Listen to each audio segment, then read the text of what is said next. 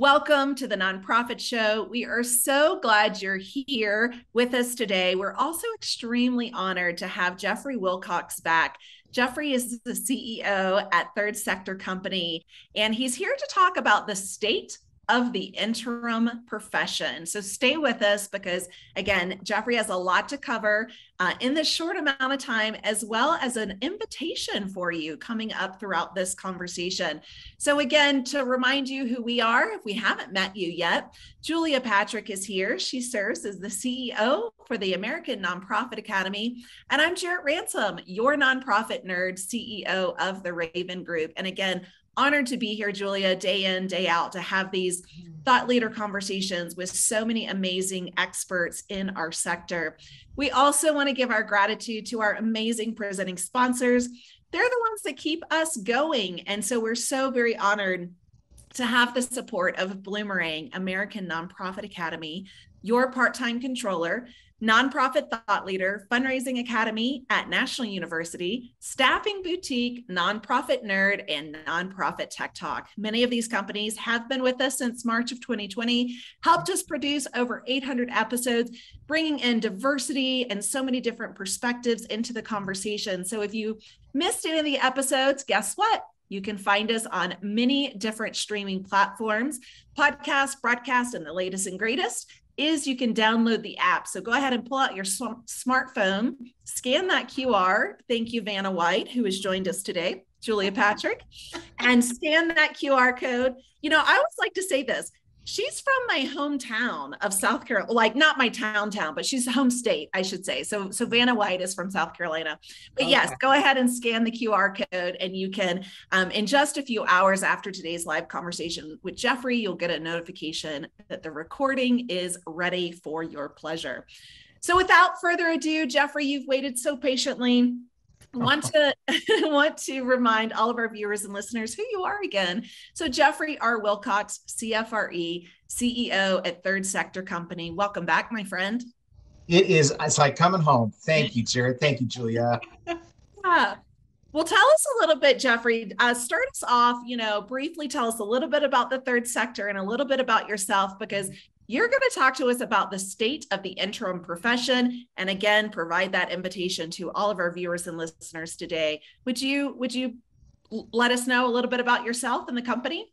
Happy to do that. Always difficult to talk about oneself, but I'm very proud of all the people who make up Third Sector Company. You know, I spent about 20 years with United Ways in 3 cities across this country, and I saw firsthand how executive transitions were costing charitable dollars, costing goodwill, costing community trust, because they weren't done well. And there was one thing I learned, Jared, about this work. There's one thing that no funder can write a check for, and that is human assets and human talent. It's the human capital that built our sector. And so I started Third Sector Company because it was great to raise money and distribute it, but my role was to help to cultivate the talent that was necessary for great people to do great things in this country. And Third Sector Company was born. Mission statement: to help foster leadership continuity for organizations, congregations, and associations. I love it. Well, I think it's amazing that you're on the inside throughout your entire career. You get to see this ecosystem, and then you really lean in and do something that's quite innovative and very different. And so let's start out by going back a little bit and having you really clarify this concept of interim leadership and, dare I say, interim management. Talk to us about that. I love how you worded the question, because there is a huge difference between the individual who chooses to do interim management and the individual who chooses to provide interim leadership. This is more than just a casual play on words. You know, Julia, for the longest time, interim management was kind of the substitute teacher, watering the plants, bringing in the newspaper, making sure the dog was fed. And I don't mean to belittle that, but the fact of the matter is it left so much possibility on the table. And what interim leadership really does is it helps a group of ordinary people to figure out what they want to accomplish in an extraordinary way. And from that conversation, the new kind of leader will emerge. What interim leadership does is guarantees operational excellence while helping an organization to move from what they want in their next leader to having consensus on what they need in their next leader. And I will tell you that goes across the gamut of organizations because they're also different because of people and purpose and location. But I will tell you, interim leadership is methodical and it's transformational and it's profound. And that's why I get up every morning so excited to have the job I have. Well, and it's strategic. And that's what I love to share too. In full transparency, you know, I started serving as an interim leader well before I met you, Jeffrey. And then I took, you know, the Third Sector Academy course, really got like so many additional tools in my toolbox. And I brag about the certificate all the time, really love it. But I really do like to advocate to say just what you said. We're not coming in as substitute teachers. We're not coming in as babysitters. We're coming in as change agents, right? And in a strategic manner. And so I love that you really have just dedicated your career and your passion to this advocacy work. So thank you for that. Well, thank you. You know, and what's been great is when you see the results of interim leadership. You have organizations that are feeling a sense of alignment. And I can guarantee you probably what brought the interim into the organization was a tremendous sense of not being in alignment. And it's that aligning process and walking away and knowing that you've left a group of people focused on finding higher ground in their service to others will give you a level of satisfaction that I dare say most careers cannot. Yeah. Well, you talk about these 10 main interim leaderships in the sector. Would you tell us what these 10 main interim relationships are? Yeah, you know, when we started in this business, I think most folks, and it's going back 20 years. Yes, I was 6 years old, but it's going back 20 years. And it was, you know, pretty much a person voluntarily or involuntarily left their executive director position, and there was an interim needed until a successor had been found. Okay, well, that was kind of the interim relationship. But we also found out that, you know, there are people who voluntarily and involuntarily left who were founders, and that kind of added a different spin to everything because it's like if they leave, does the whole organization leave? So let me answer your question directly. What we've discovered in 21 years of doing this is not a one size fits all. And the good news is the public and private sectors have finally caught on to something we've known in the nonprofit sector for, I don't know, about 400 years. When we invented this thing called interim pastors in the religious communities. But now you open up the newspaper and you see the interim university president. You see the interim, chief executive officer of Starbucks. I mean, now the people who sit on boards are starting to go into their own workplaces and recognize that their workplaces are being positively impacted by interims, and so can our nonprofits. That's led to a variety of relationships. Here's a few just to try on. Number one, we recommend that organizations who've never had an executive to have an interim first. The truth is that first hire is probably going to be an interim while everybody tries to get used to having a first-time ED. Yeah. So there's the first time. There's also the last time. An organization who has fulfilled its mission is no longer viable. And so you need an interim who actually is experienced in sunsetting a nonprofit. And that's a very defined skill set. But wait, there's more. There's also the organizations today that are amalgamating and consolidating and are choosing an interim as their first merged situation. So people need to be experienced in mergers and acquisitions. I got to tell you, we love seeing that in the sector, but it requires a skill set that we're going to bring people who've never worked together into community for the first time. A couple more. We didn't know this one. We got a letter from the courts asking if we would provide an interim because a nonprofit had filed for bankruptcy. And today we have interims who are actually considered expert witnesses in testimonials to courts whether an organization can come out of bankruptcy or not, and to file a strategy with the court to, be a Chapter 7 versus a Chapter 11. We've got interims who are actually interim COOs. Now, everybody on the screen knows there's a lot of execs who probably should learn to work with what we'll call a partner in the workplace, but they have this inability to get a second in command, if you will. So we now have interim chief operating officers, which allows two execs to work together to test a position that really needs to be in place. Another one, the virtual interim. You know, today there can be a Boys and Girls Club in rural South Dakota that definitely needs an interim executive because those children, that's the only place they have in that small community. But you know what? They don't have any interims in that small community. So we have another kind of relationship. It's virtual and remote. Julia, you can set in Phoenix with all of your expertise and help a small community in South Dakota operate a Boys and Girls Club so those children, those young people have a place to go, and you still are in Arizona while you do it. The virtual and remote interim is the way of the future. And then the last one. I got to tell you, as a purist, we don't like this, but you go with the marketplace, everybody. It's called the temp to perm. There are some organizations who, quite frankly, have not been good employers. And they keep scratching their head going, why can't we keep anybody? Okay, so what we're encouraging them to do interim, and if it works out, that may be a permanent solution they should embrace because they've just had a revolving door. There's your 10. Look at the variety. It's not a one size fits all. And I love that you mentioned that, right? That it's not a one size fits all. And I can only take on so many interims at one given time, but I love really educating people on these opportunities and looking at the possibilities of what that looks like. You know, so thank you for these 10. Thank you for sharing, you know, the gamut of what that could possibly look like.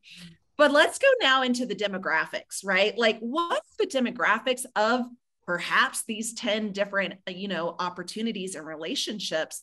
What are you seeing when it comes to an interim leader? Well, Jed, just by virtue of your interest in this profession and the personification of who you are, just having you on the screen really speaks to the trend we're seeing in demographics towards interim leadership. And, you know, I applaud you. I'm thrilled to work with you. I'm thrilled to know you because you represent the kind of interim leader of today and tomorrow. When I began in this business, the truth is, for most individuals, the demographic was in the mid 60s or later. This was what was called at that time the encore career. Yeah. Okay, and that was actually the operative word. Interim leadership became an encore career. National organizations found it as a great way for retirees within their system to be redeployed to executive vacancies elsewhere in their system. So all of a sudden, I'd been the executive of an organization in Cincinnati for years, and I got to go to Phoenix for 3 months of the winter. Nothing wrong with that. And so that was kind of the demographic. Now that's changing, and thankfully so that it's more diverse. Yeah. Number one, the average age is lowering because we have a better sense of a work-life balance. And depending on an individual's personal state, interim executive leadership provides more of a work-life balance than working 90 hours per week for a single not-for-profit organization, which for a lot of people is not only a job, is a calling, and thank goodness for that. Right. But for a number of people, the work-life balance is more what they are looking for. Another demographic that we're seeing too is people are coming from other sectors than just the nonprofit sector. Interesting. This was usually just someone who had been a career nonprofit person. Now this is someone who's like been a volunteer for a long time. They really want to do something in the nonprofit sector. And so they look at interim work. But we've still got some work to do because interim leadership by nature is episodic. And we need to make sure that we are encouraging persons, particularly persons of color and persons of lower income, to be welcomed into this profession, knowing full well of the economic needs that they have, but yet their lived experiences and the questions they ask is the kind of leadership these organizations need to form a bridge between their past and their future. Jeffrey, let me ask you this question. Do you feel like an interim can come from, like, say, the cultural sector of our nonprofit space and then move into, say, animal welfare or domestic violence? I mean, or do you feel like these interims need to really be within a certain category. We always say there are 9 main categories, across the nonprofit sector. What are your thoughts on this? Oh, Julia, I have very strong thoughts about this. Organizations that are in transition will really benefit from a person who brings a different perspective. Okay. Their perspective is going to add to the richness of the conversation.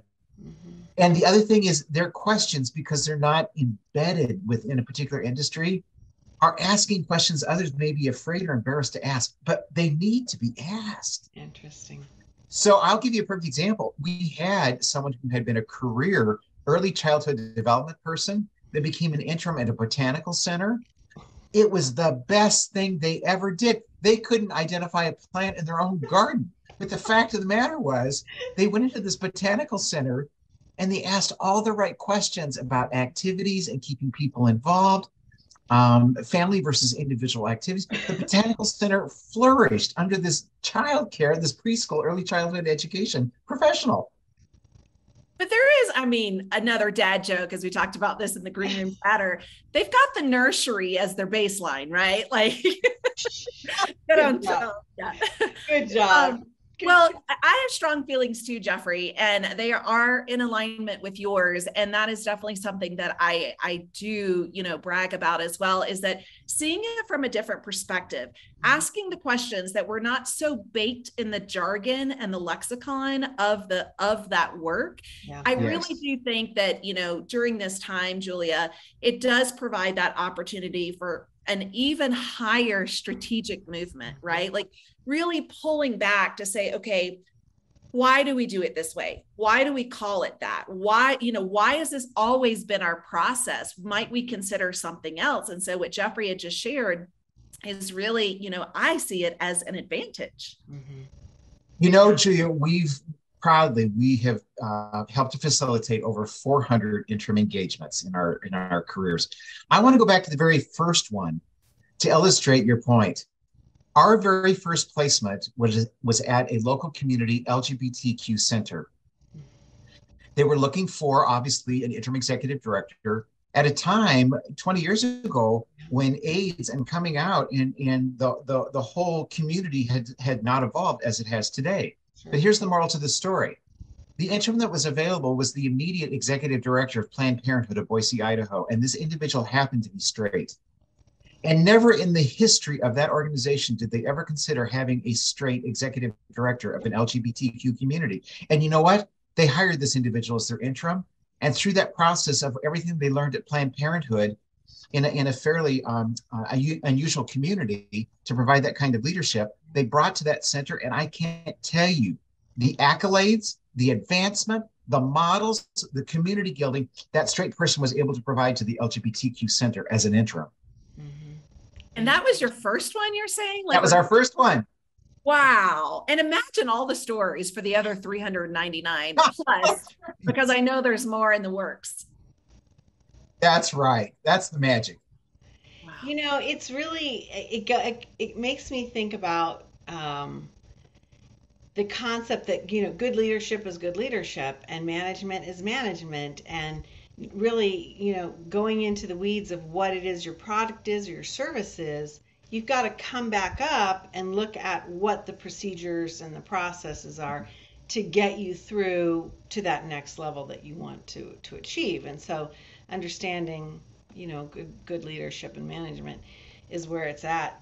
I before we let you go, and we don't have that much more time, but I really want to talk about this conference that's coming up. It's such an interesting opportunity for the nonprofit sector to learn more about what's going on with interims. Share with us this concept. This is the first time you're putting this on?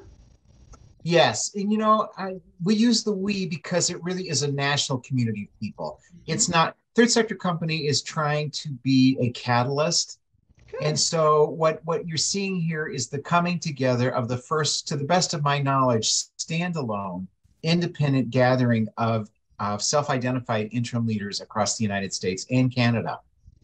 And one of my greatest memories when I first met Jarrett, and she went through the academy, is one of the joys of this job is to really understand and practice what I'll call disruptive innovation.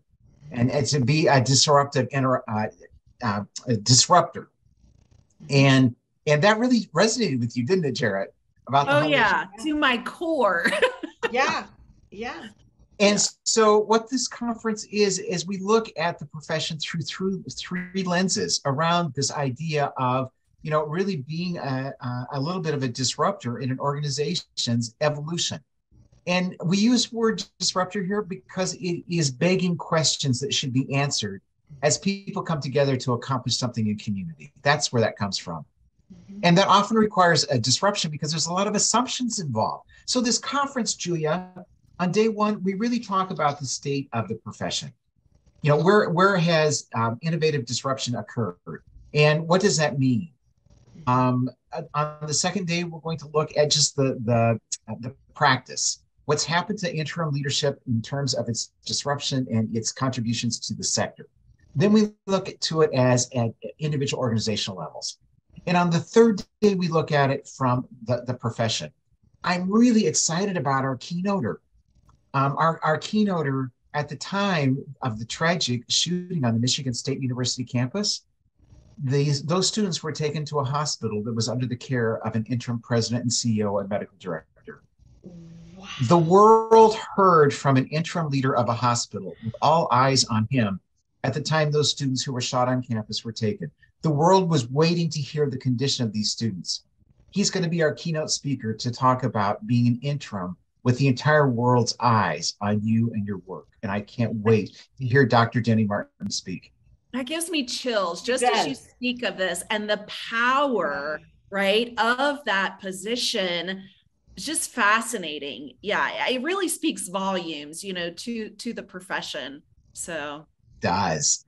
But Jarrett, you're also on the docket. You are one of the 40 people who are shaping this industry at the conference. You're going to be talking about branding. I'm really excited. And I love that you said, there's 40, speakers, 40 people really involved, telling their story, helping to shape the industry. I'm thrilled. So on Friday, I will be a panelist talking about branding your practice and getting the job. So I'm really looking forward to that. Ingrid is a panelist with me. I cannot think of her last name at this time. Ingrid Kirst from Lincoln, Nebraska. Perfect. Yeah. So me from Arizona, her from Nebraska, talking about branding your practice as an interim and getting the job. So that's going to be on Friday, Julia, and I'm really excited to play a small piece in this big summit. Jeffrey, tell us where your summit or your conference is going to be held. The dates, July 26th through the 28th. Where is it going to be, and how can people learn about it? Can you attend virtually, or is this all in person? Talk to us about that. Sure. It is a virtual online experience from start to finish. Okay, and it has been adjusted to accommodate all of the 6 time zones that will be participating, from Honolulu all the way to the Atlantic provinces of Canada. Wow. And so, yeah, it's about 4 hours or such each day. We're also going to have a lot of affinity group discussions. Okay. So you simply need to go to what's the website name, Jeffrey? It's the national. Just go to do the Interim National Summit as a search, and it will give you all of the registration information. You certainly can find it by going to www.Interim Executives Academy, and that's one of our programs, and you'll find it at that website as well. Awesome. So, I love that you're doing this virtually, because that means that, over a 3-day period or 2-day period, there's a lot that people can jump in and jump out of, or fully commit to that section each day. So really exciting, really, really exciting. As we finish up, do you think that this conference will be a catalyst for people that want to say, okay, this is how I want to move my my career into becoming an interim? Or do you think it's going to be more focused on organizations understanding why they need to embrace this concept? Is C all of the above fair here? Yeah. Because this is, Julia, because this is the first time, we're still as professionals and as a profession, we're still working on our identity. Sure. For some people, we're a variation on consulting. Some of us don't like that analogy. Others are like, I'm trying to figure out what I'm doing. I'm in an interim myself. I'm trying to figure out what I want to do in life. Mm-hmm. One statistic we know is that only 1 in 8 persons who actually studies interim work actually can find the place that it works best for them in their work to life balance. It is a romantic notion to work, in another place for a little while. But the economic realities of that and being able to be with and without work and having some downtime, for a lot of people, that's hard when it really gets into it. So this conference will do 3 things. It will remind us what the profession really is. It will advocate to the sector why you need interims. And most importantly, it will validate that we are a community of professionals unlike any others that exist in the country right now. Right. Yeah. I love that you mentioned, for some people really looking at that interim, because when I talk to potential organizations, I say it could be as short as 6 months, as long as 9, knowing that it still has potential to go beyond that. And what I think we've seen, and I've talked to you, during COVID in the last 3 years, is really that interim has gone beyond 9 months, right? In many cases, it's even gone beyond that 12 months. And something that we've talked about, Julia, on the show over 800 episodes, and some including with Jeffrey, is really looking at that C-suite retirement, right? Like looking at potentially the founder retiring, the long-term CEO who's been there or COO who's been there, really looking at how can we look at succession planning for the organization across the entire organization.